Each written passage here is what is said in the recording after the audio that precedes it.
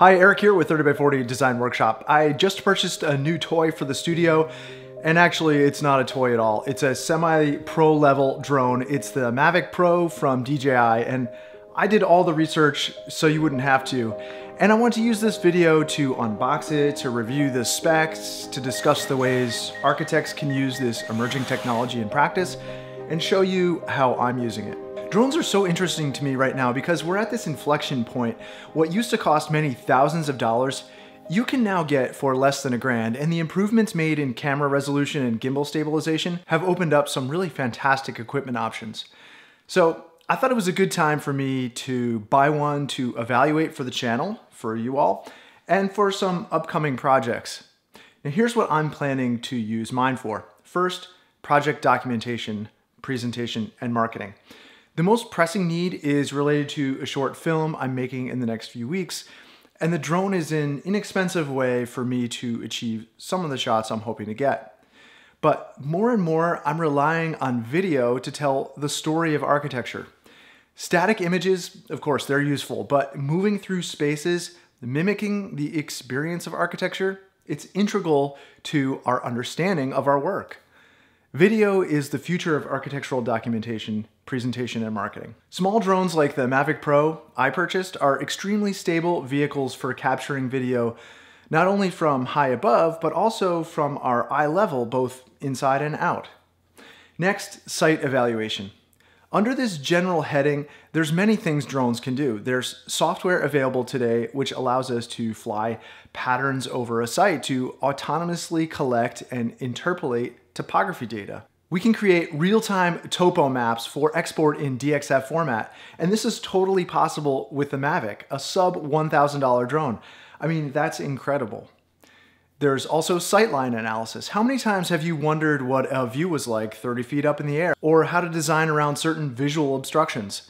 We can easily do these kinds of things with drones. Now, I'll be using it to aid in site selection and for planning studies. So for example, we could fly proposed approaches or routes to sites or buildings and overlay these on our CAD files. It will also allow us to remotely access hard to reach places or sites, which there are plenty of around here. There's existing building inspections and construction analysis. Roofs, solar panels, facades, chimneys. This is a quick way to access areas that either aren't staged or just too dangerous to get to easily. We even have FLIR or infrared imaging camera options for triaging energy leaks and performing audits in hard to reach places. Of course, there's construction documentation. Many of my clients live far away, so being able to share progress this way keeps them engaged, and it will give me a means to discuss project details from afar. Aerial views are just another dimension to capture overall progress on a project. Next up on my list, but perhaps not every architect's, I want to use the drone as an educational resource too. So with the Mavic Pro and the DJI software, I can live stream the feed from the drone's camera directly to YouTube. Imagine the number of people architects can reach this way. Add in VR headsets to the equation, and now we can navigate ancient ruins or buildings we may never have otherwise experienced. Most of you won't visit my projects, but I can bring you along as I experience these places and as the architecture takes shape. It's just an amazing teaching tool. And lastly, there are additional revenue and marketing capabilities of the drone. Now, I'm not sure I'm going to use it this way, but offering the drone as an analysis and collaboration tool with Realtors can be a smart lead gen tool. Realtors are right at the top of the new client funnel especially for residential architect like myself, and drone imagery can really help sell a property. Tie that in with a critical analysis by an architect, and this might be a good way for architects to speak to and directly help clients as they're considering land for purchase and development. Likewise, this could be a service we offer to contractors to aid in inspections, logistics, and planning, perhaps cultivating another lead gen source. So those are just a few of the use cases I had, and there are of course more advanced use cases too. Think of how urban planners might use it. Traffic pattern analysis, aerial mapping or inspections in disaster zones where it's just too dangerous for people to assess the conditions of compromised buildings. And most certainly in the future, material and delivery and construction via drones will become the norm. Now with so many drones to choose from, how did I select the Mavic Pro? Well, these were my selection criteria. First, cost. I wanted to spend roughly $1,000 on the drone and the camera setup. I knew this would take me out of the toy market and ensure I could get a decent camera setup. Now GoPro offers the Karma, which is in a similar price point, but after reading the reviews and digging into the feature set, it felt a little bit like old technology to me. So you can Google around and see what I mean.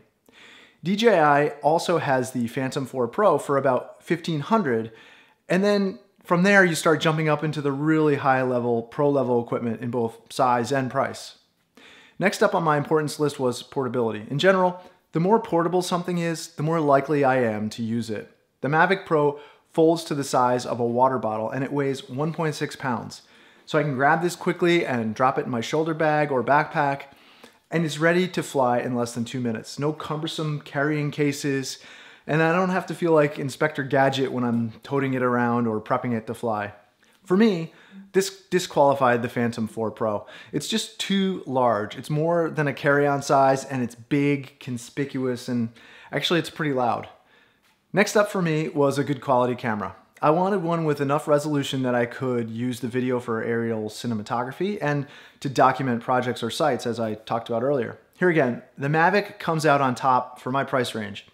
It shoots up to 4K video at either 24 or 30 frames per second, and it saves it in either MP4 for PC use or MOV for Mac use. Now it only has this 12 megapixel camera, so the Phantom 4's 20 megapixel camera wins here, but as I said, the Phantom 4's size and the higher price tag is limiting. Now the Mavic shoots in RAW and JPEG formats, and it includes an onboard micro SD card for capture. Now the lens isn't as wide as many drones, especially the GoPro's Hero 5 camera with the Karma, which tops out at something close to 123 degrees. The Mavic's field of view is about 79 degrees, but I actually think this is a good thing as it eliminates the distorted fisheye effect you often see with drone footage. When you combine this with its ability to shoot in 4K, there's plenty of image resolution to crop in on 1080p, which is the standard HD format, the sort of accepted norm today. The narrower field of view has a more cinematic feel to it as well. If there is a trade-off with this lens, it's the fixed aperture at f2.2. But there are accessories, which I'll discuss in a little bit, which effectively make this a non-issue. The Mavic has a 3-axis gimbal that keeps everything stable, and I mean rock solid stable, no jello or jitter here, even in really windy conditions.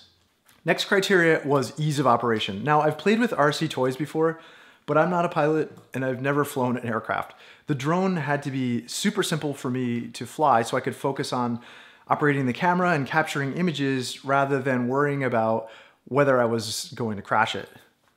Ideally, I wanted something that would fly itself. Now, this couldn't have been easier to take right out of the box and fly, and I mean literally within minutes I was flying this without any prior training. Baked into the Mavic's controls are a series of intelligent flight modes. These automated options allow you to operate the camera while the drone is either hovering or flying a preset pattern.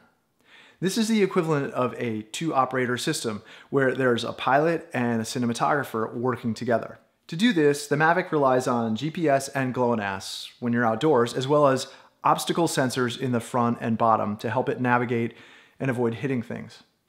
Other more expensive drones, like the Phantom 4 Pro, have a more robust set of sensors at the sides and the rear, but again, it comes at a higher price. Lacking these sensors, you do need to be especially careful when you're flying this one sideways and backwards, and especially indoors. You want to be aware of everything around you.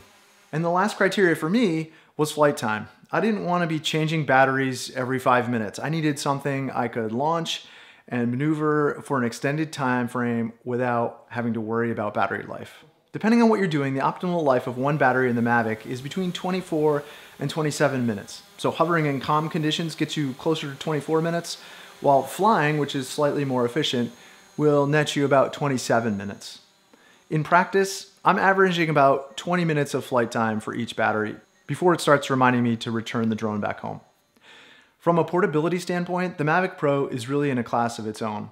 As I mentioned, there's the GoPro's Karma, and DJI just introduced the Spark, but both are just too much of a compromise in the other aspects I was comparing. Things like the camera, the gimbal specs, and the flight time. The Mavic remains at the top of the heap of prosumer drones, and the price as a business investment is completely reasonable. Now the drone all by itself is available as of mid-2017 for about $1,000. I purchased the Fly More combo for $1,300, which includes 2 extra batteries, a charging hub, a car charger, a carrying case, and extra propellers. This is the best value if you're looking to pick up some extra batteries. And once you get your hands on this, I think you'll want extra batteries for sure. Well, let's look at what you get. The Fly More combo comes with 3 boxes: the carrying case, the Fly More box, and the Mavic Pro box. Opening the Mavic Pro box, there's the remote controller and the body of the Mavic. There's a pretty minimal instruction booklet, a charger, and various cables which you'll use to connect your smartphone to the controller, and the propellers. Inside the combo box, there's a 4-battery charging hub which will sequentially charge the LiPo batteries, a battery power adapter, 2 intelligent flight batteries, a car charger, and 2 extra sets of propellers. The carrying case is well made, and at roughly 7 inches wide by 8 inches tall and 5 inches deep, it neatly organizes all the gear you need to fly, including the 2 extra batteries. And it's all in a compact form factor. Now, even if you don't choose to get the Fly More package, you'll want to get at least one additional thing, and that is a set of ND or neutral density filters. With a fixed aperture camera like the one on the Mavic, the only way to control the camera's exposure is by adjusting the ISO, or the sensor's sensitivity to light, and its shutter speed. So let's say you're outside filming on a very bright day. You have only 2 variables to tweak. First, you'll choose the lowest ISO possible, reducing the camera's sensitivity to light. For the Mavic, the lowest ISO is 100. Then you'll pick a shutter speed which corresponds with a properly exposed image. On a bright day, the shutter speed you'll be forced to choose to properly expose the image will be very fast. Something like 1000, for example. Now this all sounds fine, and it is if you're taking still photos. As long as the exposure is correct, this should result in a sharp photograph. But the problem is when you're recording video, you want your shutter speed to be as close to double the frame rate as possible. Now this is called the 180-degree rule, and it's a slow enough shutter speed to blur each image just a tiny bit. This motion blur is what makes video feel natural and cinematic and pleasing to watch. A fast shutter speed makes the video feel very choppy because you're essentially stitching together many very sharp individual images. Now I filmed the side of the studio at the same time of day to illustrate the difference. In one I used the automatic settings, and in the other, the ideal settings following the 180-degree rule. Can you see the difference between the 2 clips? Which one feels more natural? If I pause the 2, you'll know which is which immediately. The blurry one on the left is much more natural looking. So if we're capturing video at 30 frames per second, ideally we want our shutter speed to be 60. That's a pretty slow shutter speed, especially for a bright day. If we were to use that shutter speed, our video would be way overexposed. To compensate, we can put an ND filter over the camera's lens, which reduces the light striking the sensor and allows us to get down, if not exactly to 60, at least close to it. ND filters are like sunglasses, and their primary purpose is to allow us to alter the shutter speed to achieve certain effects. In this case, a pleasing cinematic motion blur. The video on the left used an ND16 filter to achieve the proper shutter speed and a nice motion blur.